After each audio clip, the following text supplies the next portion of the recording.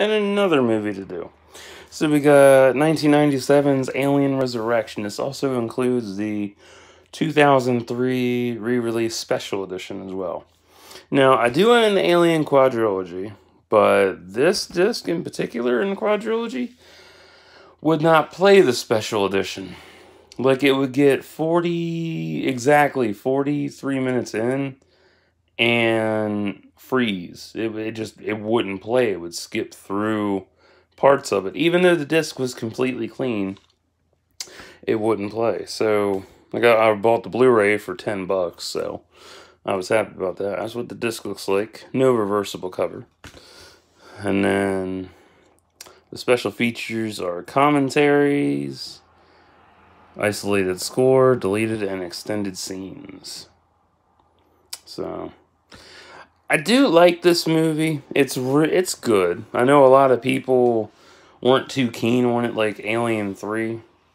I mean, I enjoyed it. I enjoy the special edition more because there's everything added in, and it's decent. It's a solid 7.5 to a 7.8 out of 10 for me. Like, it's good, but like not what's the word I want?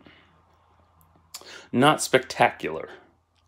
Like, if you were to measure everything in the Aliens quadrilogy alone, just the first four, Alien and Aliens are the best ones. These two are like scraps.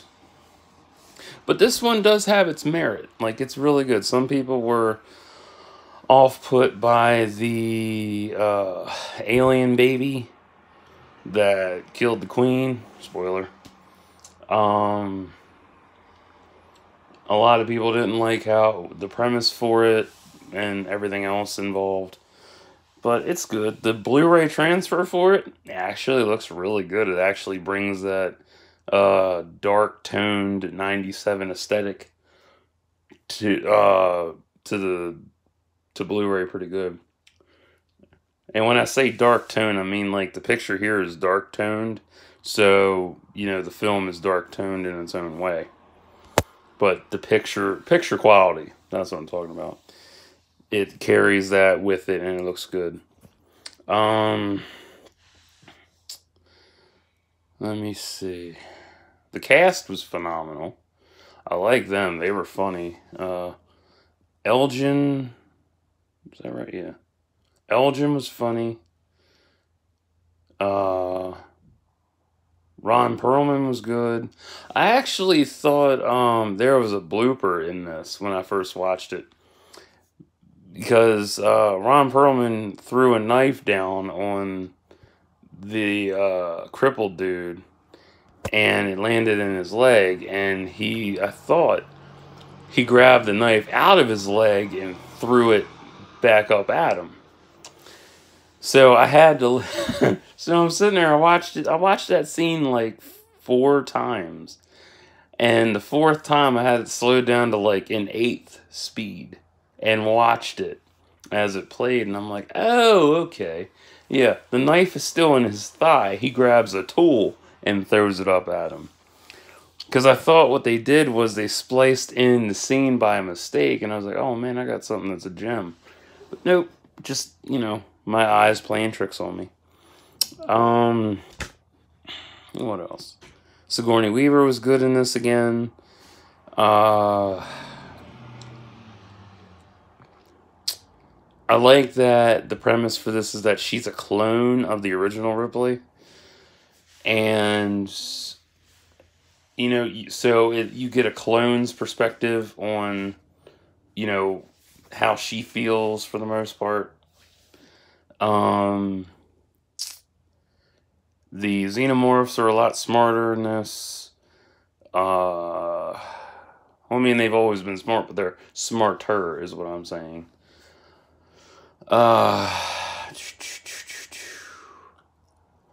What else? Trying to think. Like, I watched it just the other night, so there's a lot to digest and remember from it.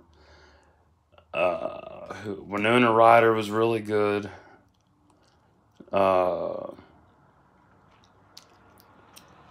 I still can't believe how much stuff was cut out, though, and then they put it all back in. I'm like, man, they cut out a lot of stuff. And I hate that.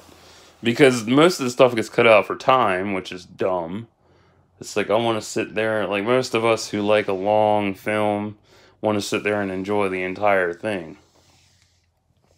While there's those of us who have a short attention span and want to leave. Oh, that's one. Whew, that's better. So, let me see. What didn't I like about the movie? I've been asking myself that a lot lately about what I don't like about films. And there's things I do like and don't like. This one, I don't like...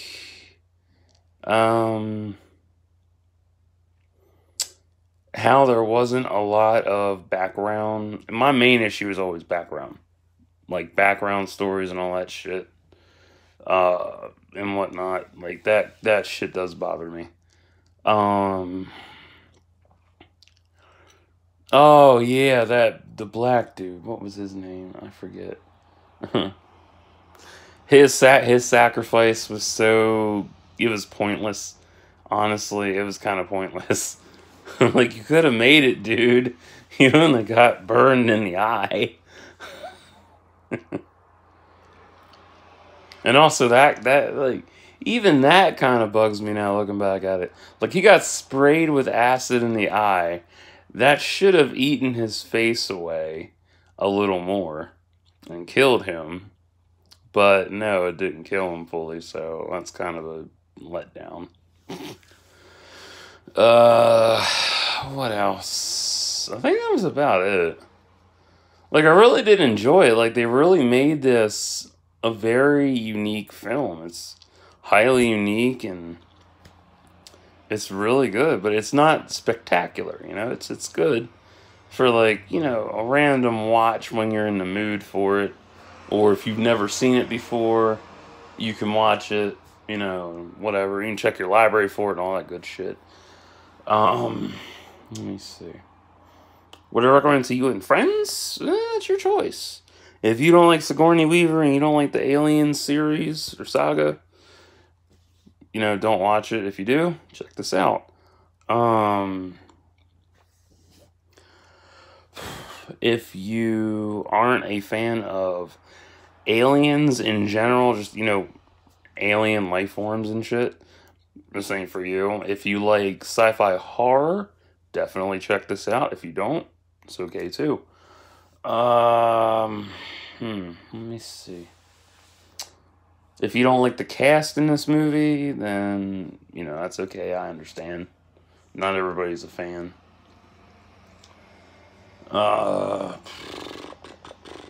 If you don't like a quadrilogy film series, same for you. I think that's it. That's all I can think of. But, I mean, you can check this out. It's, to me, I think it's aged pretty well.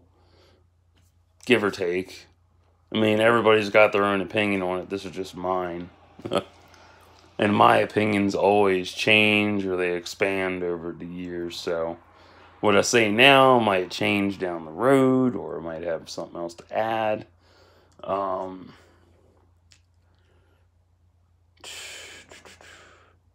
I love how, the one thing I do love about this is how they took the approach to sexuality in this. Like, there wasn't any fucking in it. It was just, you know, a sensual massage and fake boob shots and shit from Sigourney.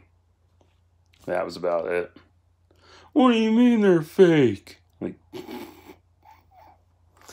yeah, they were fake, dude. It was a fucking prosthetic setup. But yeah, like, there wasn't, like, it wasn't hard, there wasn't, like, no sexuality in this, aside from, it was just sensuality. It was more focused on the violence and the suspense versus sexuality and shit, so that was nice. Change of pace. Like T2. T2 had zero sexuality to it, but just non-stop ass kicking all the way through.